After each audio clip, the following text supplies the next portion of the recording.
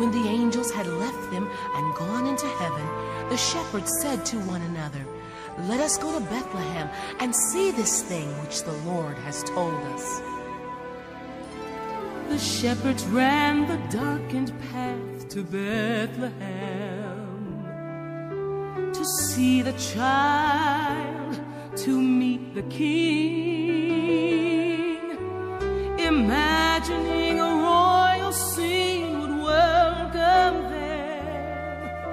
Would there be songs of praise and worship, gifts and offerings?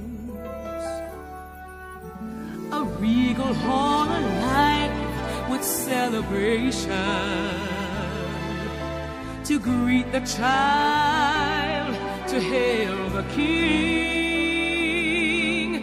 A banquet feast, a festive jubilation. Would there be music filled with praise, and would the angels sing? This is the way a mighty King is born. This is the way to welcome royalty, an earthly celebration for his coronation day. The trumpets sound a regal fanfare.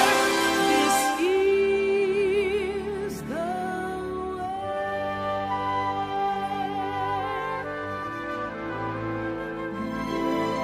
A modest manger bed is where the shepherds found the holy child, the King of Kings.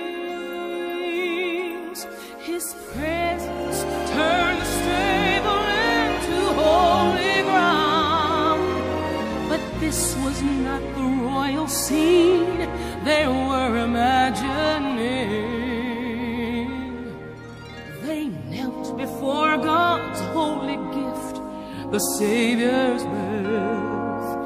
This was the child, this was the King.